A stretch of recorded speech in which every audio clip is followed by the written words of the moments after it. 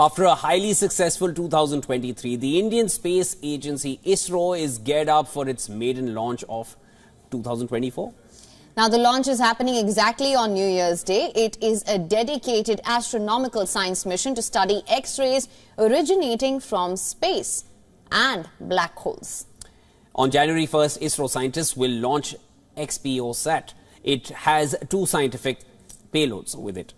The primary one is POLIX or Polarimeter instrument in X-rays. The second payload is XSPECT or X-ray spectroscopy and timing.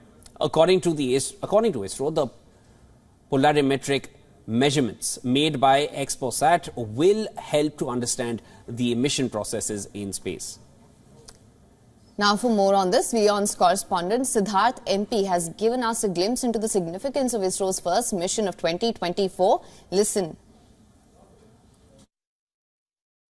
ISRO will be kickstarting the new year with a launch mission on day one itself. ISRO's PSLV C-58 XPoSat mission has been scheduled for launch at 9:10 a.m. Indian time on 1st January 2024. This is a mission that's significant on various counts. Firstly, this will be the 60th flight of India's workhorse rocket, the PSLV or Polar Satellite Launch Vehicle. It's been flying for more than 30 years, ferrying Indian and foreign satellites to space with a track record of more than 98% success. Let's remember that XPoSat will also be a dedicated astronomy science mission. So this is meant to study bright astronomical sources under extreme conditions from space.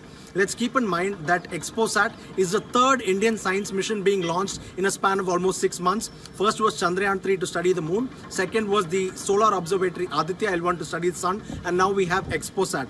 Let's also keep in mind that 2024 will be a very exciting year for the Indian space program. Right in the first quarter itself, we can expect several high-profile missions, and one of them will also be the NASA-ISRO joint mission, which is known as the NASA-ISRO Synthetic Aperture Radar. From Chennai, Siddharth MP, WION, World is One. WION is now available in your country. Download the app now. Get all the news on the move.